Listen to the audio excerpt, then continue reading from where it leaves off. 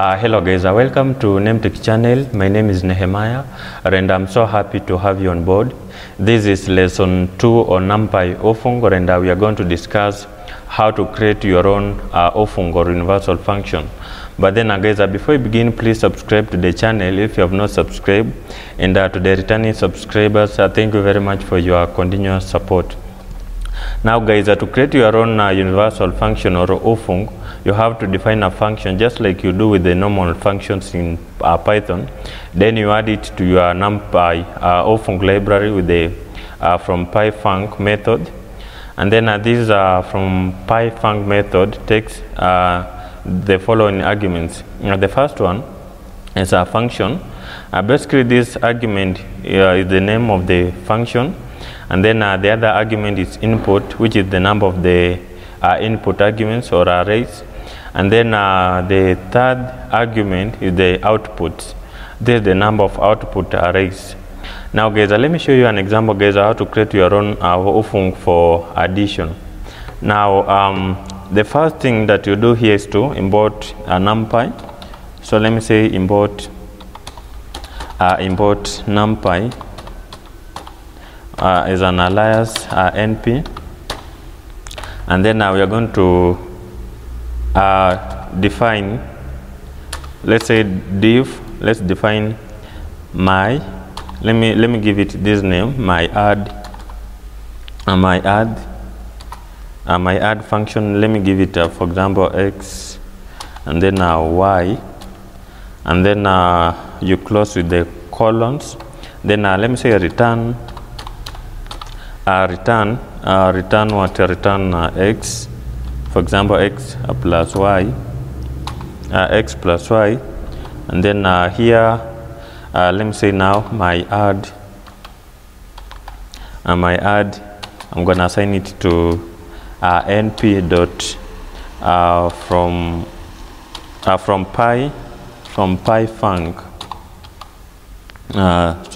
PyFunc. I think this is let it be the way it is. Then from PyFunc method, then inside it we are going to add these arguments here. We are going to add these parameters. The first one is my add, and then also I'm gonna say for example 2, and then for example the other one, let me give it 1,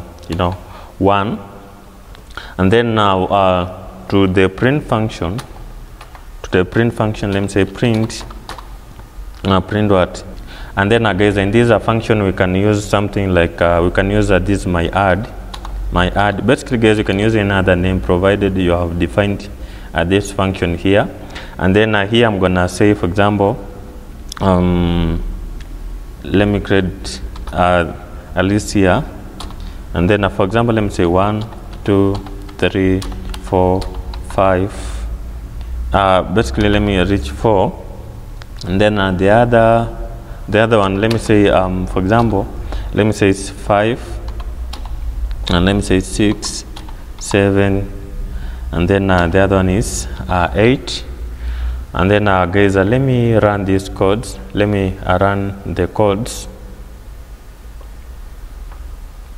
And so guys, basically this is how we can create our own universal function or UFUNC for addition. Now let's discuss how to check if a function is a universal function.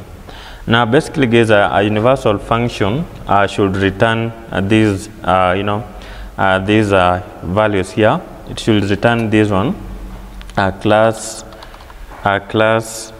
and then here it should be NumPy dot UFUNC, just like this. Then you close. It should return something like this if it's a universal function. So let me now show you how to check if a function is a universal function. An example here. So for example, let me say import NumPy. Basically NumPy is np alias. Then here let me say for example print then here let me say type dot type, basically let me say use this np dot add, then let me run the codes, and then guys, basically you can see that it has returned a class and then a NumPy UFUNC. Basically now this is a universal function. Now guys, if it's not a universal function, it will return another type, like these are building a NumPy function for joining 2 or more arrays. So let me now show you how to check the type of another function with the concatenate method. Now what I do here, let me just copy this, and let me just copy, then to this a new cell, let me just paste it here, and then here let me remove this instead of add, let me use concatenate,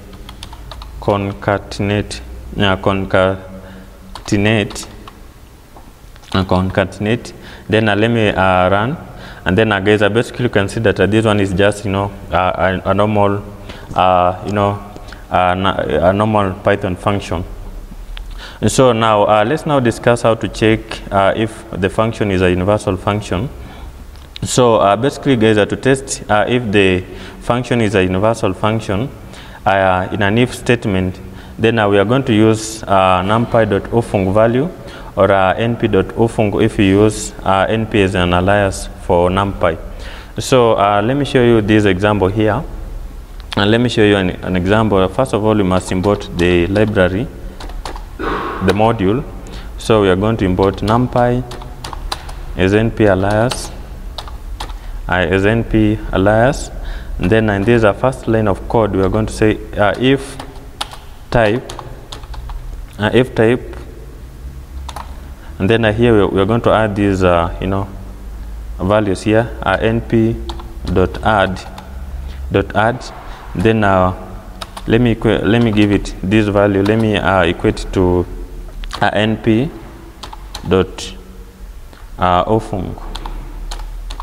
universal function, and then here let me close with this as semicolon. Then let me say print. Then in this print function, we are going to add this string here. Let me say, for example, add is ufunc. Then let me say in this other line of code, first of all you must remove the indentation, and then here let me say else print and then here string also. Let me say add is not ufunc. Add is not ufunc. And then what I do, let me run, and then guys, basically you can see that add here is a universal function. So basically guys, this is how we can use a if statement to check if the function is a string, is a ufunc or not. And basically this is what I wanted to show you in this tutorial. And until next time, thank you so much.